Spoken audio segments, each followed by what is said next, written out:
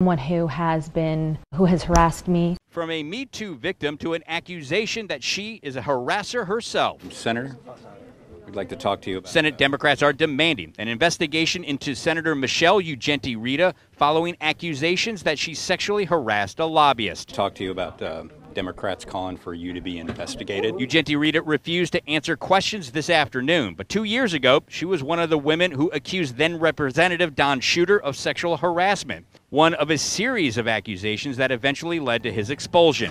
Recently disclosed legal depositions show that a female lobbyist testified Ugenti-Rita and her husband made unwanted gestures that made her uncomfortable. Specifically, that they sent her explicit photographs of themselves on numerous occasions. Senate Democratic leader David Bradley said the allegations appeared to be a clear violation of the Senate's sexual harassment policy. Recap of what the Senate's harassment policies are.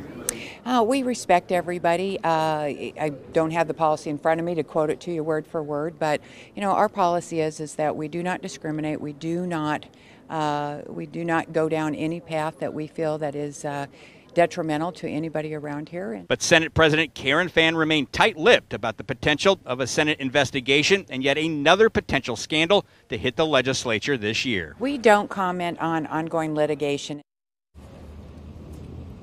Now, as of right now, although the Democrats have called for an investigation, no formal ethics complaint has been filed right now, so we don't know when or even if an investigation will be kicked off into looking into these allegations into State Senator Michelle Ugenti-Rita. Reporting live here at the Capitol, Dennis Welch, Arizona's Family.